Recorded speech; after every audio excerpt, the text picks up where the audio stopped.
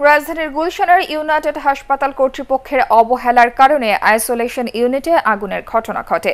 রাজধানীর গুলশান থানায় অভিযোগে একটি মামলা করেছেন নিহতের এক স্বজন। গুলশান বিভাগের ডিসি সুদীপ কুমার চক্রবর্তী জানান, মামলাটি করেছেন নিহত অ্যান্থনি ভার্নন পলের মেয়ের জামাই রোনাল্ড মিকি গোমেজ।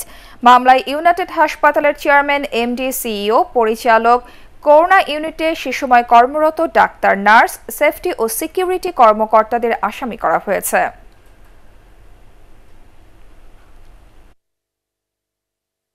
ওই মর্মান্তিক অগ্নিকাণ্ডে মৃত্যুবরণকারী অ্যান্থনি ভার্নন পল, যিনি একজন মুক্তিযোদ্ধা এবং এয়ারফোর্সে কর্মরত ছিলেন, তার মেয়ের জামাই মিকি গোমেজ, তিনি ওই অগ্নিকাণ্ডের সূচনার সময় অগ্নিকাণ্ডের প্রেক্ষিতে কর্তৃপক্ষের কোনো ধরনের তৎপরতা পরিলক্ষিত না হওয়া এবং তাদের অবহেলা এবং গাফিলতির কারণে মূলত তার শ্বশুর সহ বাকি যে 4 জন ছিলেন তারা অগ্নিকাণ্ডের শিকার হয়ে মৃত্যুবরণ করেছেন মর্মে অভিযোগ দায়ের করেন।